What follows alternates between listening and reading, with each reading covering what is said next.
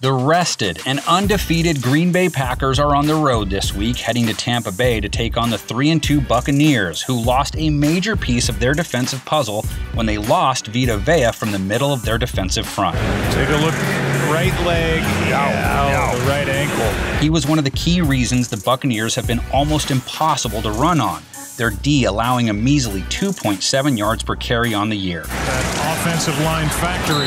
Daniels, Waters blocking. Will they be able to keep it up without him in this one? The Packers' run game has proven to be one of the best in the game so far. Here he comes, Aaron Jones, right up the middle.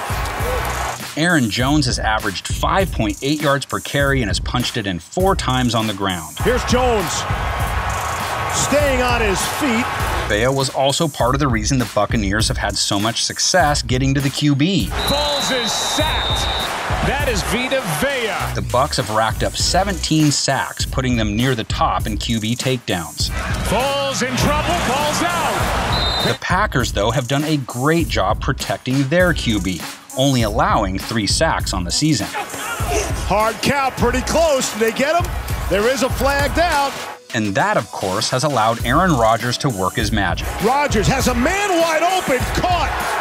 Rodgers' play so far has been outstanding. 13 TDs, no picks, a completion percentage over 70, over 8 yards per pass attempt, over 300 passing yards per game. All of it equals MVP-type season. Blitz picked up.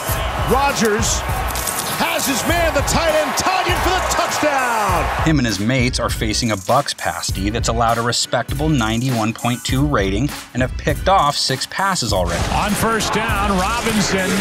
That's in the air and picked. Back the other way. But they've allowed a pretty high 70.9 completion percentage, and they haven't faced anyone as hot as Rodgers. End zone. What a catch! But the Packers' pass D has also allowed a super high completion rate at 72.2. 10. And it's another grab. And they've allowed a passer rating of 107.2 and are allowing over 8 yards per attempt. And not the case.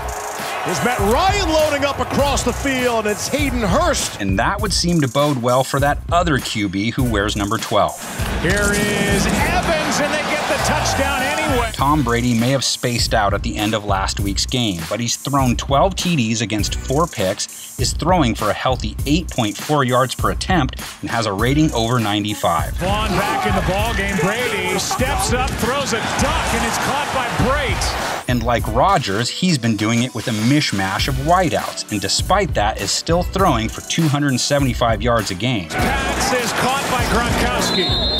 But the Bucs are going to have to protect him better than they did last week. Brady is taken down. Khalil Mack. The Bears getting to TB12 3 times, along with plenty of QB knockdowns and pressures. In the big plays tonight. Big pressure, down goes Brady. And while Green Bay may have trouble stopping the passing game, they are not having trouble getting to the QB. Ryan going to be taken down at the 20. Green Bay has 12 sacks in 4 games, Zadarius Smith with 5 of them. Pressure right up the middle.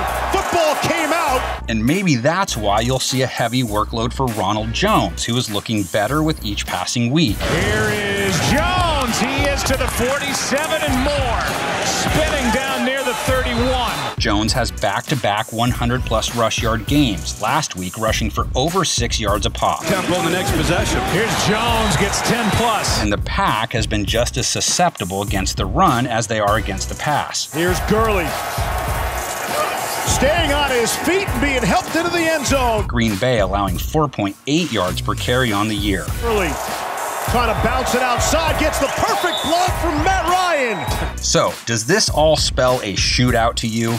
It's the rubber match between Rodgers and Brady. They're 1-1 against each other in their careers. So, who are you picking?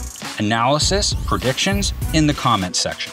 Our predictions across the bottom of the screen. Atlanta rushing for. Time for Rodgers to float one. Easy catch and touchdown. Gronkowski reaching to get it, full head of steam. First down and more as he takes it inside the 30.